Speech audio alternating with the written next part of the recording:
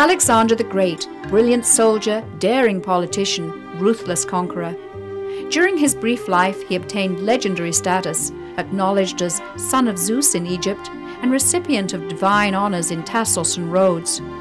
Under his military leadership, he drastically changed the boundaries of the Greek world as his army pushed into Asia Minor. Alexander was born here in Pella, the ancient capital of Macedonia. As you tour the site with its graceful Ionic columns and exquisite floor mosaics, you can imagine the atmosphere and power of the great imperial court. Here is the marketplace where shopkeepers and citizens haggled over prices. And here Alexander received training as a soldier and was taught by the philosopher Aristotle. His father, Philip of Macedon, masterminded the united Hellenic state and began to lay plans for expansion of the Greek Empire into Asia. Philip never lived to fulfill his dream. In 336 BC, Philip went to Vergina to attend the wedding celebration of his daughter and was assassinated. In 1975, a team of archaeologists led by the late Professor Manilos Andronikos made a startling discovery. It's the first time we find a tomb of a very well-known historical person in Greece, because Philip was one of the biggest and more important kings of Macedonia, not only because he was Alexander's the great father, but because he was a great politician. We entered the tomb from behind, taking off the keystone, as we call the last central stone of the vault. The finds were many and of different kinds. We found them all of them on the floor, but some of them were probably on a table, on a wooden table, which crashed, had been decomposed, so they were fallen down.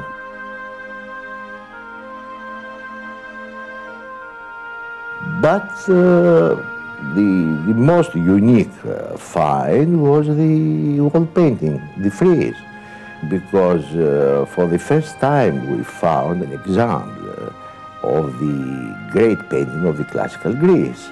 All these Macedonian tombs we found until now were constructed at one stage altogether.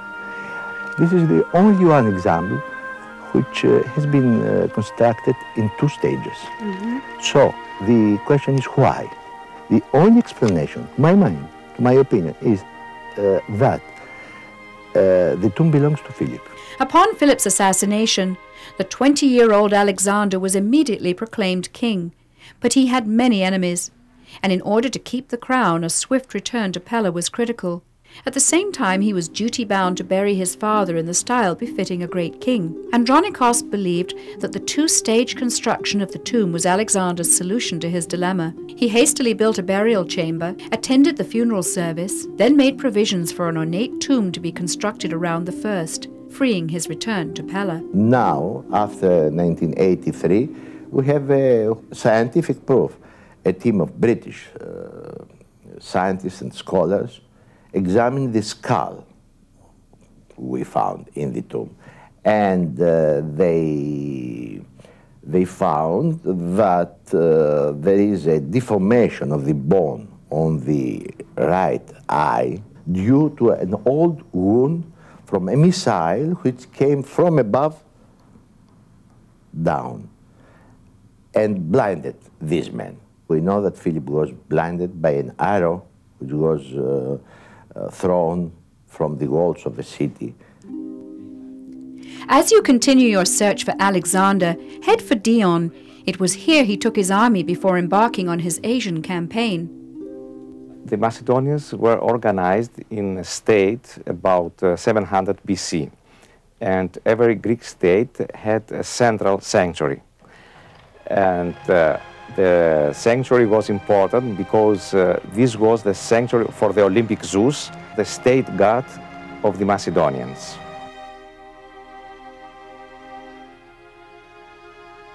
When Alexander was going to war, he would come here and make a sacrifice to Zeus before he left. And perhaps not only in this year, 334, but every year the ancient Macedonians came here, the king with the army, and it was a purification of the army every spring, as we know from Arrian and other authors. This was a regular act to sacrifice before important expeditions. Believing he had the power of Zeus on his side, Alexander overthrew the Persian Empire and marched his armies as far as India. Perhaps his most lasting achievement was the spread of Greek civilization and language across Central Asia. He died at age 33. Some said malaria, others said poison.